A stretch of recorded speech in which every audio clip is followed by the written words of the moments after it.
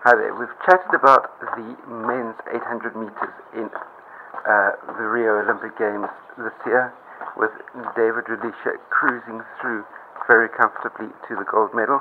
But let's for a moment talk the women's 800 meters. And a little bit later on today you'll be seeing the heats for the women's 800 meters. And you may notice something slightly unusual about a number of the athletes. CoachEdu.net.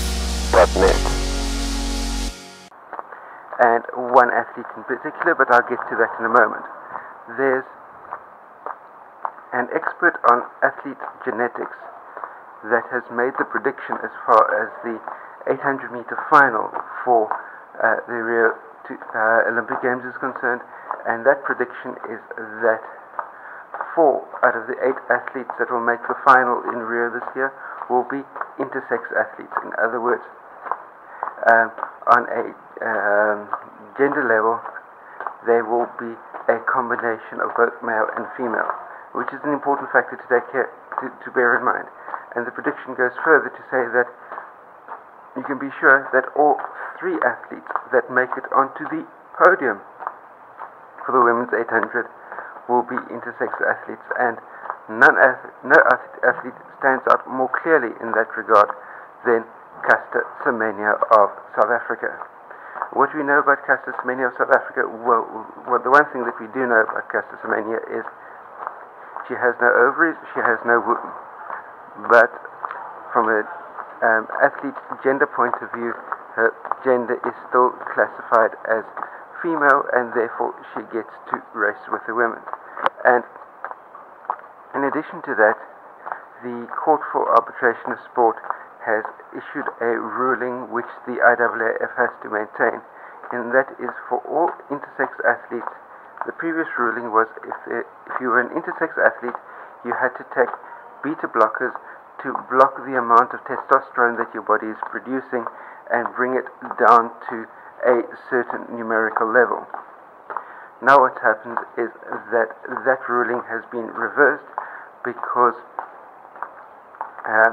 that will mean be forcing athletes onto what could potentially be unhealthy hormonal replacement therapy practices, and we don't want to be doing anything that will be potentially detrimental to the athlete's health. So what we know, that the athletes now no longer need to take the beta blockers, and their testosterone levels can readjust up to what that athlete's personal normal testosterone level would be. And we know that especially for athletes like Caster and the other intersex athletes, that's at a testosterone level 3, 4, 5, 6 times higher than the other women athletes that they'll be running against. So from that perspective, we know that they'll be at a super elevated testosterone level. But of course, we know that testosterone levels have got absolutely nothing to do with athletic performance.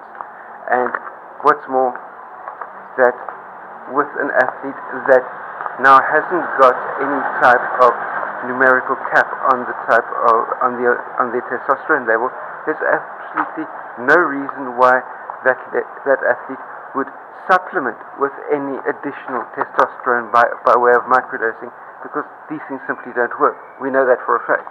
And when it comes to endurance sport, and there's a fair amount of endurance in the 800 meters, nobody would ever be on EPO either, because that doesn't work either. And what's more, EPO can be detected in a urine test just like that. We know that for a fact too. But anyway, the half-life of EPO is 4 hours.